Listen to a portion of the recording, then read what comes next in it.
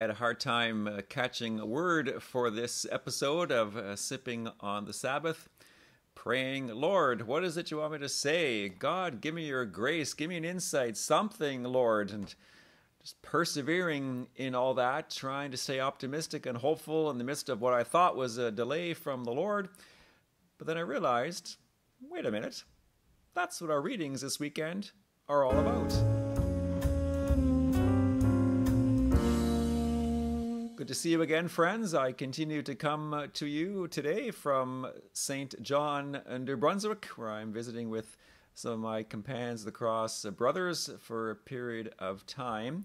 And the Israelites are in a spot of bother. Moses himself goes up the hill and he holds his hands up, interceding, praying before the Lord. It is a posture of surrender. It's a posture of willingness, but he, because he is, like you and me, very much a human being, he grew tired and he needed to rely on the help of two others, Aaron and Hur, to hold up his hands. And as long as Moses' hands were held up, the Israelites persevered in battle, but when his hands grew tired and weary and he put them down, the Israelites began to experience defeat. So the Lord himself asks Moses to do this, and Moses relies upon the help of others. Moses is persevering in the midst of a situation which seemingly looked quite difficult and impossible, but yet Moses maintained his disposition, his attitude of being an intercessor. And interestingly enough, he held in his hand the staff that he held back earlier when he touched the water of the Nile and it turned into blood as a part of God's way of softening the heart of Pharaoh to let his people go, and also the staff that Moses used to strike the rock at Horeb to bring forth water after the people of Israel were complaining, why has the Lord drawn us to this place in order for us to die? Life in Egypt was a lot better, was it not? But no, it certainly was not. And so the Lord provides the people with water, and Moses strikes the rock of Horeb with his staff, the same staff he's holding now, as he is there before the Lord, interceding and praying, persevering, relying on the help of Aaron and Hur, H-U-R, not H-E-R, Hur, to be in this place of interceding, standing in the gap before the Lord for the Israelites. And I wonder, what is it that you and I hold on to? I don't mean in terms of some kind of a lucky charm, but hold on to as a visible reminder of the Lord's action, Lord's role in our life. Maybe a medallion, maybe the Bible, maybe the 24-hour chip for any of you listening who are part of the 12-step recovery program. What is it that we hold on to as this reminder that, yes, we are not alone? The angels, the saints, God the Father, Son, and the Holy Spirit are on our side. They are with us, and we pray for the grace to persevere in the midst of a situation which might seem quite difficult, and, well, is difficult. Life can be quite difficult. I mean, I've had my share of ups and downs this week, as I'm sure you have, but we persevere in the midst of that. And often I find myself stopping in situations and just praying the serenity prayer, God, grant me the serenity to accept the things that I cannot change, courage to change the things I can, and the wisdom to know the difference. And I say often, heavy on the wisdom. I need your wisdom, Lord, which is not simply the accumulation of knowledge, but the application of that knowledge in situations that arise in our life. And Timothy himself, we're continuing to go through 2 Timothy, Paul's second letter to his spiritual son Timothy, is encouraged to persevere in the midst of the trials and difficulties of his own life in spreading the gospel and witnessing to the faith. And he is encouraged to stick with the plan. How often do we, when, again, difficulties come along, trials, stresses, disappointments, frustrations, anxieties, things don't go our way, our timetable is being interrupted, etc. You just fill in the blank with whatever goes on in our life. How often can we, in those situations, be tempted to ditch the plan? Just ditch the old plan and adopt a new plan. Now, sometimes the old plan does legitimately need to be ditched or abandoned because it's not working. Think of the old plan of the church. It's the old plan of just a maintenance mode.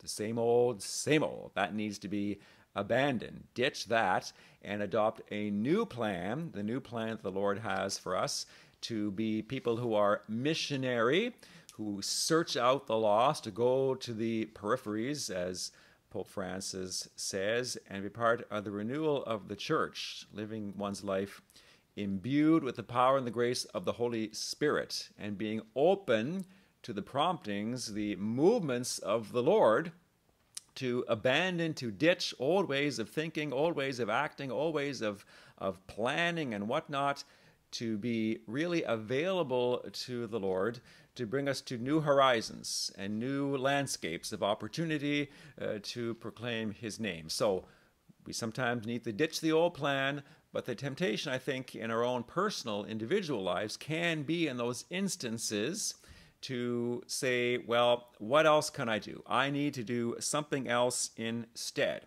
And because we are human, like Moses, we too can grow weary, and we too can grow tired because of what we might see as lack of results.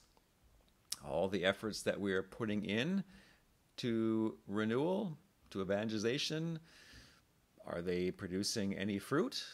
Where are the results? Lord, don't you see what's going on? Lord, are you not hearing me? And the pleas, the cries, the prayers that I am sending forth to you, Lord Jesus. The world we're living in now is becoming much more secular, much more anti-religious, anti-God, anti-family, etc. And so we all have our share of suffering and the disappointments and the setbacks that we can experience because of this. But yet the Lord is encouraging us in today's scriptures to realize that we are not in this alone, that He's always with us. The Lord's offering us the grace we need to persevere. He says, pray always in today's gospel. Pray always and do not lose heart. But yet we say, Lord, like how much longer, Lord? Lord, how much more are we going to have to put up with, Lord? The Lord says, just trust me. I am with you in all circumstances. I'm with you in all things. It's not so much about what you do. It is more importantly about who you are. You are my beloved son. You are my beloved daughter, and I've got your back. I'm with you. Do I truly, honestly trust the Lord? Jesus, I surrender myself to you. You just take care of everything. And give me this increased capacity to pray, increased capacity to persevere and not to lose heart. Give me a heart that beats in union with your heart, Lord Jesus, for the needs of the world. Again, the temptation could be to water things down, to try to find the lowest common denominator, to scratch our itchy ears. I chose this as the title of today's reflection, Itchy Ears. Not because it necessarily is part of the scripture readings that we have heard proclaimed for this particular Sunday, but it is an extension of the second reading, St. Paul's second letter to Timothy. I've said this before, and I'll say it again, even though I sound like a broken record. It's important to read a few verses ahead and a few verses after the particular excerpt that we have for the readings on a particular Sunday. And if you get your Bibles out, we are going to go to 2 Timothy chapter 4, verses 3 to 5. For the time is coming when people will not endure sound teaching, but having itchy ears. Now I lost my place. Itchy ears. They will accumulate for themselves teachers to suit their own likings. and will turn away from listening to the truth and wander into myths. As for you, always be steady, endure suffering, do the work of an evangelist, fulfill your ministry. So do I have itchy ears? Is there someone else I could possibly be listening to? Is there someone else out there that I could talk to? What's some new idea, that's going to kind of be the newest thing, the best thing since sliced bread? Pray always. Do not lose heart, the Lord says. Trust in me. I want to trust in you, Jesus. I want to listen to you, Jesus. And I listen to the church. I do listen to Jesus. The widow in today's gospel, she herself was also a human being and would have been tempted to give up, but yet she persevered. She did not become a card-carrying member of the victimhood club, becoming angry, becoming resentful, but instead, with her confidence solidly in the Lord, she became, vis-a-vis this particular judge, a holy pest. Just a holy pest, continually seeking justice, and she found satisfaction. And there are many, many individuals around us who are like this particular widow in today's gospel. I was downtown St. John this past week, looking for a very nice coffee shop, which I found, and I entered into the cathedral here, the local Catholic cathedral, the Cathedral of the Immaculate Conception, and in the cathedral there was a small band, widows, widowers, men and women dedicated to praying the rosary. And they were there with their hands held high, as spiritually speaking, open, lifted up, as Moses was interceding for the Israelites before the Lord. And it was a very encouraging, affirming sign, a gathering of these individuals who are praying. They're interceding. So my journey to downtown, or actually what's called here, they call it Uptown. I'm going Uptown St. John. And the Lord allowed me to experience this little band of faithful followers praying, interceding before the Lord through the intercession of our Blessed Mother for the needs of the local church. And I commend you for your own faithfulness, in your own perseverance, in your own commitment to praying for the needs of your own parish, your own particular diocese, your family, your friends, co-workers, fellow students, whomever, and don't stop doing that. Continue to be an intercessor. Continue to be like Moses, lifting up your hands, praying at that moment for the needs of the local church, that your prayers are indeed powerful. Your prayers are being heard, and your prayers will be answered according to God's time and his particular way. We just cooperate with the Lord and let him do the rest. There was something in the words of the widow that triggered the judge.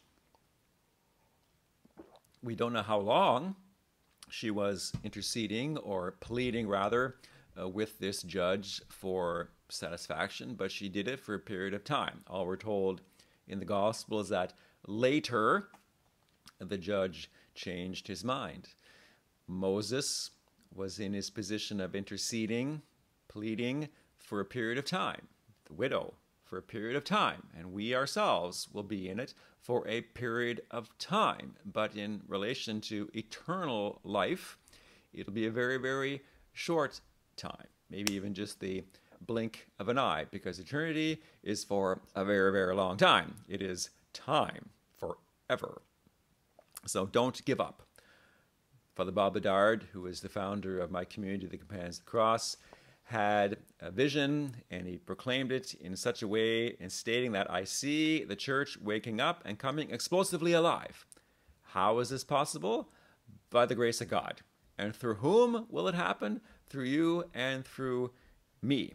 And the Lord, in the gospel, he asks the question that when the Son of Man comes, will he find faith on earth? And when I read that and I was considering it over the course of the week, the Lord inspired in me a parallel conversation that Abraham had with God about the situation of Sodom. And Abraham engages in this Q&A with the Lord that for the sake of the 50, for the sake of the 45, for the sake of the 40, for the sake of the 30, for the sake of the 20, for the sake of the 10, Lord, will you destroy the righteous with the wicked? And the Lord says, no, for the sake of this small few, this little band of faithful followers who are striving to live their life in conformity with my will, the Lord says, I will not destroy the righteous with the wicked. The Lord's invitation for you and for me is to stay faithful. What did Mother Teresa say? At the end of our life, we will not be judged on what we have done, but by how we have remained faithful to what it is that we are being called to do, to stand in the gap, to persevere, to keep our hands up, and to ask others to assist us in that. I cannot keep my hands up forever because I am a human being, and I grow weary and I grow tired. But when I know that there are others there who are supporting and encouraging me, then by God's grace, I persevere one day at a time, sometimes 1 hour at a time. The world, the flesh, and the devil, they're strong, but they're also wrong. They are very, very wrong. And I do not want to have itchy ears, going after, the latest of all things, listening here, listening there. You please tell me what I want to hear. I want to listen to and respond and correspond in my life to God's will for me. Pray always, the Lord says, and do not lose heart. What you and I are going through right now is not easy. There is so much uncertainty in the world today, politically, economically, militarily, questions in society, questions in our families, our friends, etc. It's not easy. The Lord knows that. We don't sometimes even know what's going to come next. The Lord knows, and the Lord is head over heels in love with us, and whatever it is that's going to happen, the Lord has our back. I want to surrender my life over to Him. So how can I cooperate with the Lord in praying always and not lose heart? Because I need to cooperate. Grace builds on nature. And if I desire to cooperate with the Lord, then His grace flows in and through me. What are some things I can do? Commit every day to a time of prayer and meditation. Prayer and meditation are to be the safest emotional place on earth. It's where I can get real with the Lord and honest with the Lord and allow Him to communicate His love and His mercy to me. In the simplest terms, prayer is asking and meditating is listening for the answer. Have a list of people that we intercede for, members of our families, friends, fellow workers, fellow students, etc., that we intercede for them. And again, at its simplest form, it would be simply to say, Lord, bless John today in every way that I desire to be blessed today. Intercede for them every day. Have your list of prayer people that you pray for. Have a mass offered for a special intention, maybe for the renewal of your parish, maybe for the spiritual and temporal needs of your local bishop or the diocese or archdiocese in which you live. The power of the Eucharist. Do not underestimate the power of just one mass to bring about profound conversion, change, and healing in our lives. Pray the rosary every day. Why do we pray the rosary every day? Because Mary asked us to, and we all do what our mothers ask us to do.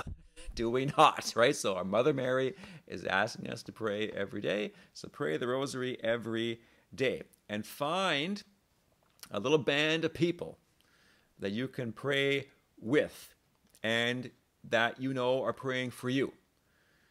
Maybe you're having a bad day.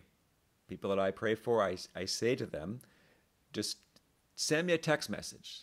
Simply say, bad day, pray. I don't need to know all the details about what's going on, but when I get that text message from you, or you get one from me that says, bad day, pray, just pray. Just start praying, just offering up sacrifices for each other. To know that, again, we are not alone. There are others who are with us, praying with us and praying for us, and loving us, even in the midst of our messiness and our brokenness, but are there to support us and to pray for us. And keep our eyes fixed on the prize. The prize is eternal life. There's a slogan in 12-Step Recovery that says, this too shall pass. In terms of eternity, what we are going through, and I don't mean to minimize or just kind of just dismiss the genuine, real angst and pain that we can experience in life at the hands of others or even of our own creation, but this too shall pass. This too shall pass, and one day these trials, these difficulties that we are experiencing in life will become jewels in the crown of eternal life that the Lord places on our head. But first, we have to go through it. I don't pray, God, help me take this away from me. Instead, I say, God, help me get through this. And again, there have been a few times this past week when I've had to stop in the midst of what I was experiencing and say, okay, God, grant me serenity to accept the things I cannot change, courage to change the things I can, and the wisdom to know the difference, because the ears start to get itchy, right? Where else can I go? What else can I do? Who else can I listen to? Who's going to tell me what I want to hear rather than what I need to hear? Let me just conclude by reading a few other verses from 2 Timothy. This is 2 Timothy chapter 3, verses 1, 5, and 11b and 12. But understand this, that in the last days there will come times of stress. Okay, Lord, there will come times of stress, but you're there with us. There will be individuals who hold the form of religion, but deny the power of it. Religion, religare, to bind together. And the Lord has bound us together. And there is power in the name of the Lord Jesus. There is power and grace in the work and the actions of the church. There's power and grace in saying, Lord Jesus, make me a missionary disciple, to send me out. Jesus, I want to be part of this little band of faithful followers of you in my local church, praying for the needs of the church. From all of this, the Lord has rescued me. All this being the stress, the trials, the difficulties, the ups and downs, has rescued me by his death on the cross. Not necessarily rescuing me from it now, exempting me from going through this now, but instead has himself purchased you and me by dying on the cross. And anybody else that comes along and we got the itchy ears, tell me what I need to hear, they're not going to save us. I cannot save myself. I need a Savior, and his name is Jesus. Indeed, all who desire to live a godly life in Christ will be persecuted. Why do I experience persecutions in trying to follow the Lord Jesus? Because the world doesn't want to hear about Jesus. And why does the world not want to hear about Jesus? Because this ain't heaven. But I want to get to heaven, and Jesus, help me today. And so let us pray. So Lord Jesus, we, as always, just thank you for the gift of today.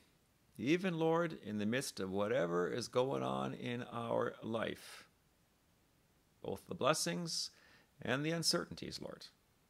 Help us to remember, Lord, that no matter what it is we're going through, that you are always with us. And we want to surrender ourselves over to you, Lord Jesus.